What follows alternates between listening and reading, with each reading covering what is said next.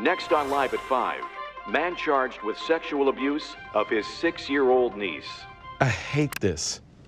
I can't watch this anymore. It's crazy. How are we ever gonna let Brianna be alone with anyone? To help protect kids from sexual abuse, talk with them about it in ways they'll understand, even if it's awkward. So... Okay. It's like this. It's about... We have to talk about people who... Try to... If anyone... advertise to, you know, touch your... private.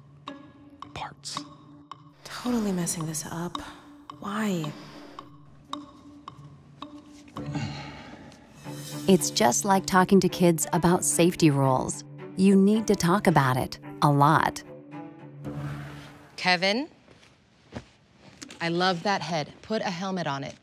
Mom. To help kids stay safe from sexual abuse, you need to talk about it a lot too. Tell kids, always ask me first. Listen, we all know Coach Al, but you still have to ask me first before you get in his car. But it's Coach. Doesn't matter.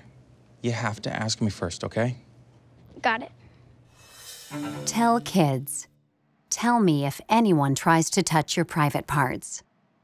Kevin, before you go out, okay, this is a little weird, but if anyone ever tries to touch your private parts... Mom, do we really have to talk about this? We really do.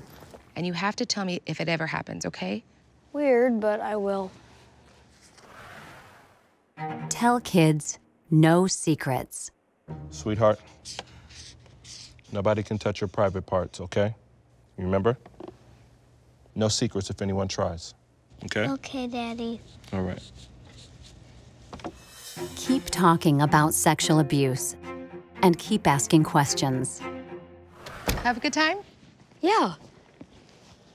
What'd you do? Well... The more you ask, listen, and talk, the easier it gets.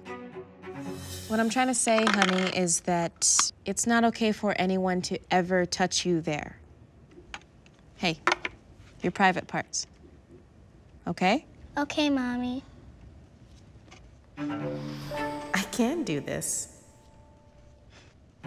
To help keep kids safe from sexual abuse, tell kids, always ask me first.